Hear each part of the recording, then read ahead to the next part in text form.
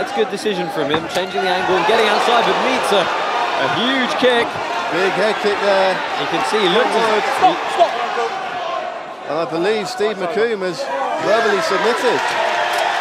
Well, he looked as though he was going to go in for the takedown, and then I think it suddenly struck him. Perhaps a broken nose, I can't quite tell. Perhaps he did clutch his head. He appeared to call for a stoppage. Let's see if we can get a replay here.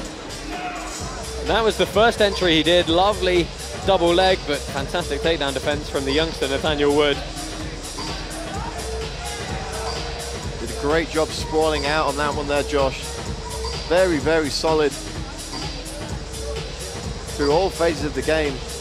Nice left hook from Steve McCombe, caught him there though. Yeah, McCombe was finding his way in with those short shots, and he ate that. Oh, he broke his forearm. Oh wow. His forearm's broken. Oh wow. Oh, that was terrible. Yeah. Well, he blocked the kick with his arms, and you know, that's a shin against the forearm.